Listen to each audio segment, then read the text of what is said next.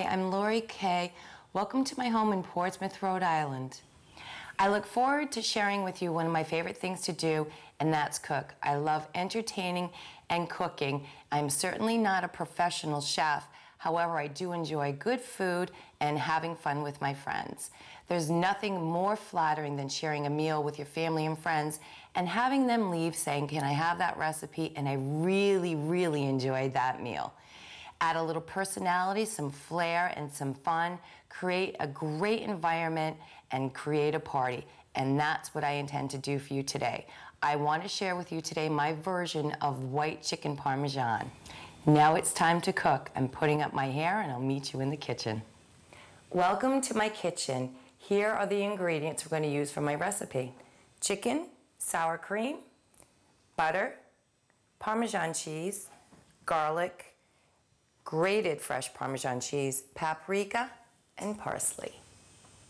First, we're going to melt a stick of butter. Now we're going to add the garlic.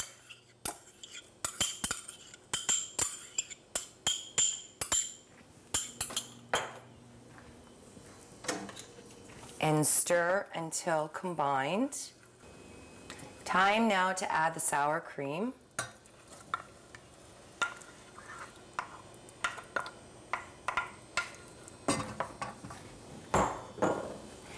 Now that it's fully blended, we're ready to mix it with the chicken.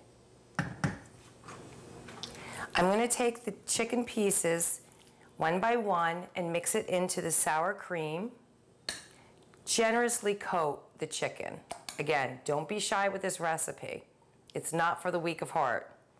And then I'm going to mix it and coat it very well with the Parmesan cheese and place it one piece at a time into the pan. After coating it with the Parmesan cheese, I like to add a little bit extra just to give it that rich taste that you really ultimately want with this recipe.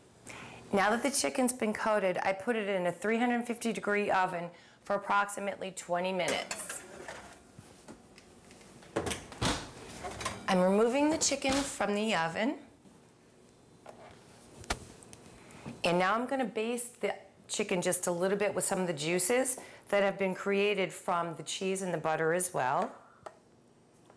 Adds just a little bit more of that flavoring. So if you choose to serve it over the noodles, you have that butter already in there, so no additional fat. Then what I like to do for a little bit of color and added flavor, I add some paprika. I prefer smoked paprika. It just gives it that kind of rustic, richer taste. And again, the beautiful color. And I'm going to place it back in the oven for another 10 minutes.